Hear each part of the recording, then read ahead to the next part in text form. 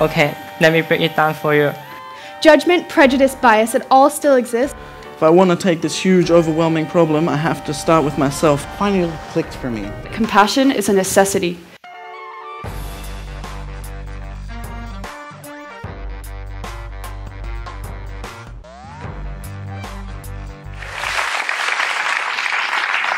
A person close to me is an alcoholic, but this isn't their story. It's mine.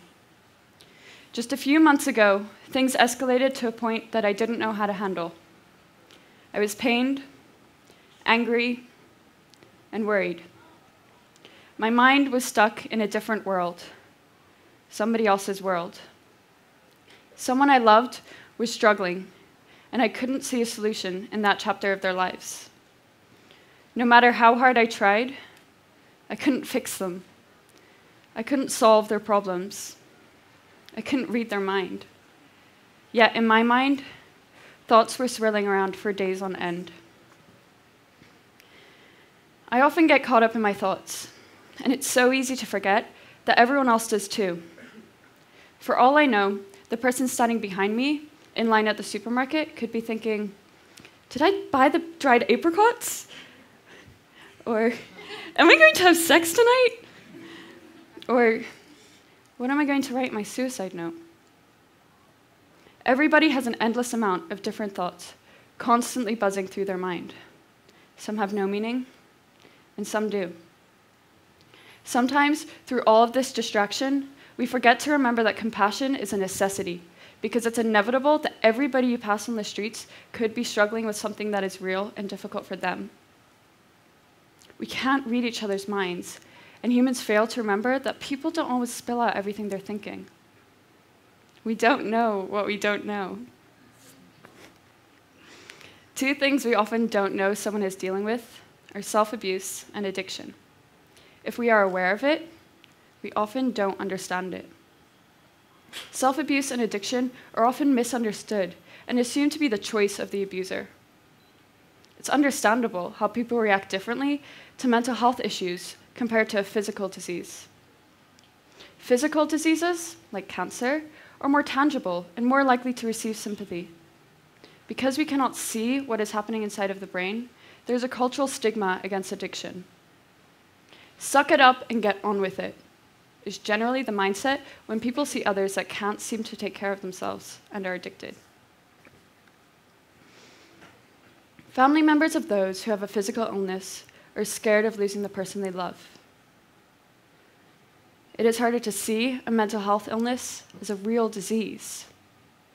Although the American Medical Association classified alcohol abuse as a disease in 1966 and drug abuse 8 years later, someone with an illness of addiction may be assumed to be choosing addiction, to be weak-willed, or to be deserving of it. For the family of an addict, they may also be scared. But they often find dealing with the abuser frustrating. The addict is a nuisance. Everyone has to clean up after them. It makes you angry. I mean, how could they be so selfish, right?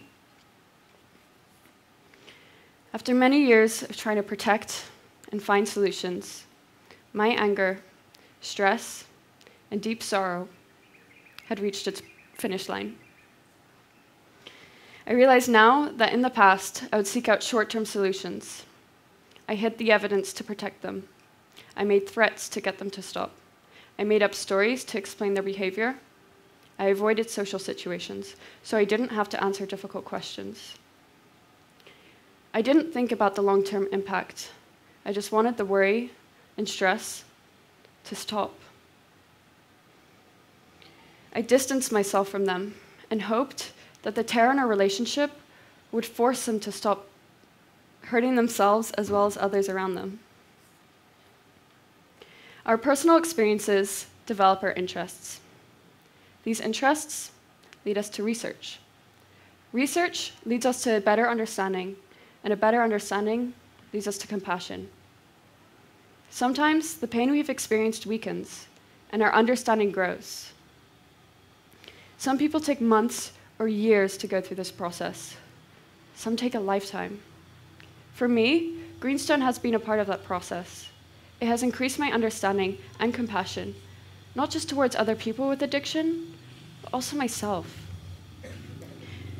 The next step of this journey is sharing with you what I've learned in an academic sense about self-abuse and addiction. So how would I define the two? How are they different or the same to one another? Self-abuse can also be defined as self-neglect.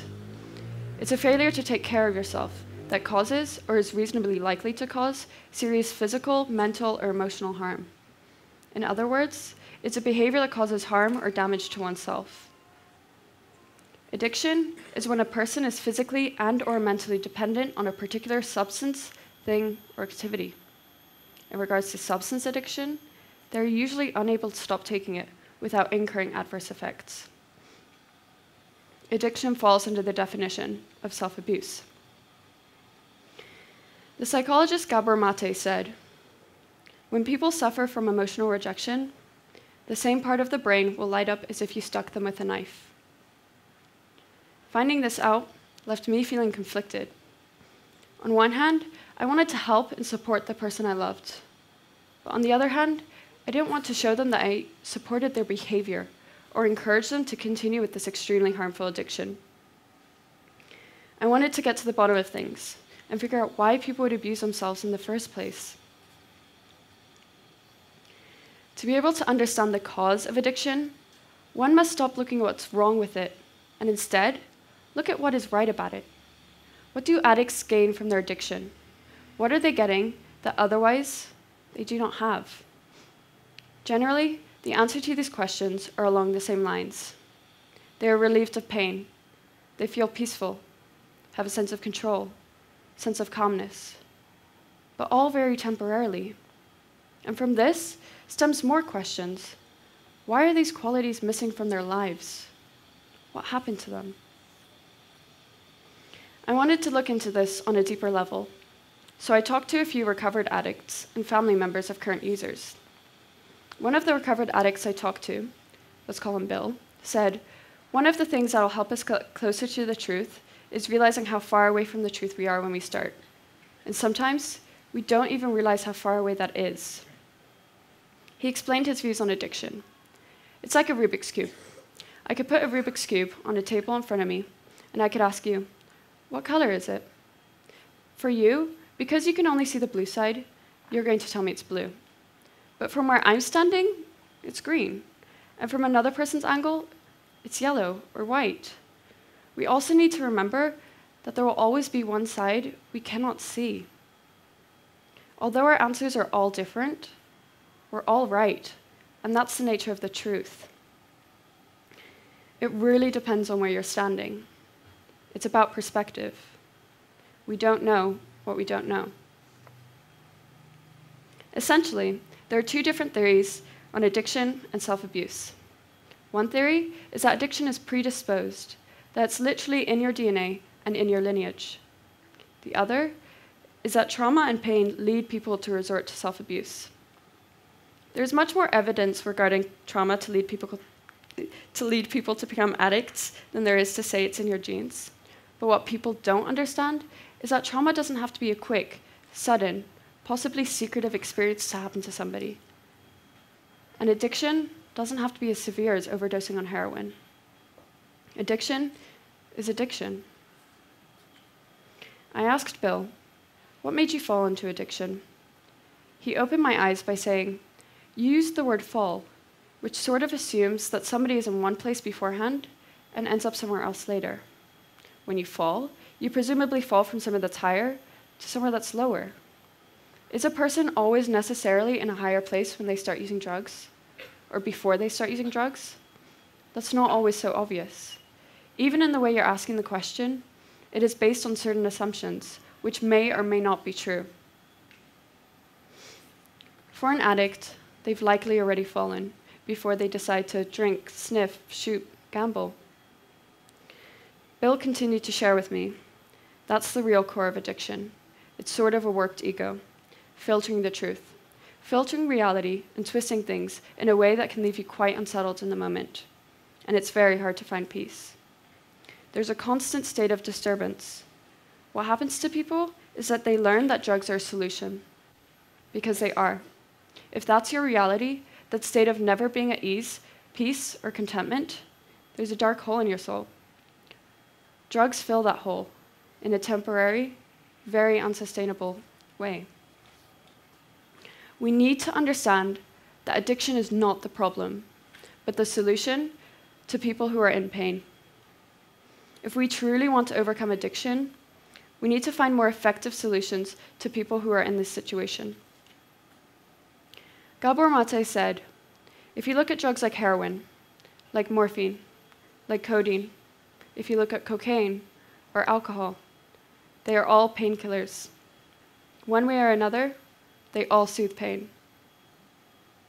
The real question in addiction is not why the addiction, but why the pain. Despite their differences, every single family member of an addict that I interviewed contemplated, I wonder what happened to them when talking about the addict in their lives. Yet there was a pattern as they recalled stories of trauma and unhappy memories for the addict. They all varied in severity, but when a painful event happens to someone, it is still pain and it cannot be compared. As I got closer to the truth, I realized that the more I learned, the more I didn't know. Because really, something that's important to realize about the truth is that there's actually no such thing. There's no definitive place in my mind that I'm going to arrive at where I suddenly realize that I understand it. But one really valuable thing to come out of this was the deepening of my insight in a way that was personally beneficial to me. It's up to us to understand issues that before today have been swept under the rug and painfully ignored. It's up to us to train our minds to think about others constantly. I don't blame people for thinking about themselves. It's human nature to self-preserve. But we must find a line between self-preservation and caring about others.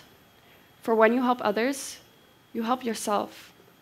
As quoted from the Tibetan book of Living and Dying, whatever you do, don't try to escape from your pain, but be with it.